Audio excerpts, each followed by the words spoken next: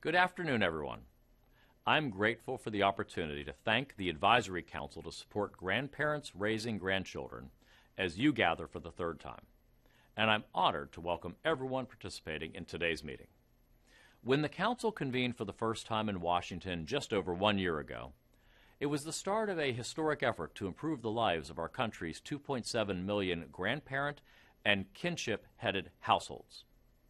We know that kinship families come together for many reasons, whether because of parental illness, military deployment, substance use disorders, or incarceration.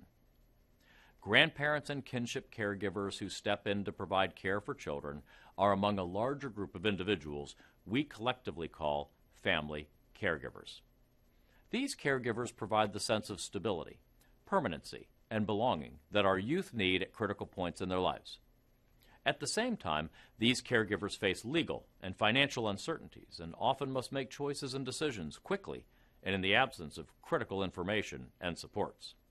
As Secretary of HHS, I know that family caregivers and kinship families are central to our mission of improving the health and well-being of all Americans. They are national assets we must all cherish, and they deserve the best we have to offer in terms of support, recognition, and understanding. The Supporting Grandparents Raising Grandchildren Act was signed into law to achieve that goal, and this Advisory Council is charged with making that goal a reality. The Advisory Council's vision statement, which was adopted earlier this year, speaks clearly to your commitment. It bears repeating here.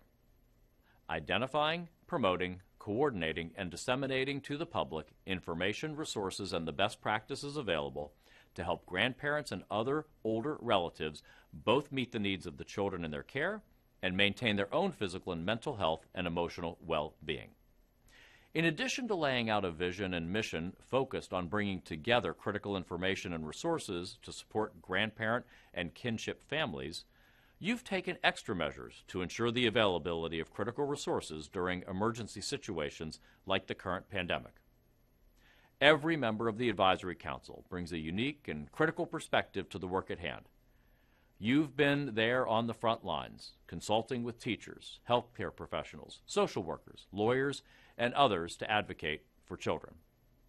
The experiences and expertise each of you possesses, both personally and professionally, are key to ensuring that we fulfill Congress's expectations for the Act and, more importantly, improve the lives of grandparents and kinship families, especially the children they include.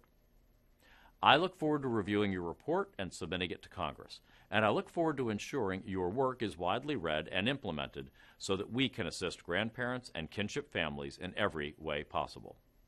My hope is that within the pages of our initial report to Congress, the voices of families are presented in a clear and compelling way.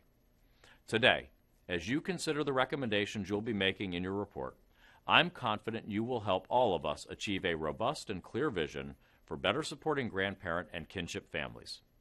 So thank you to every member of the Advisory Council for all your hard work and dedication over the past year. You will help all kinship families flourish and, as a result, help our country flourish too. Thank you, and I wish you a productive rest of the meeting today.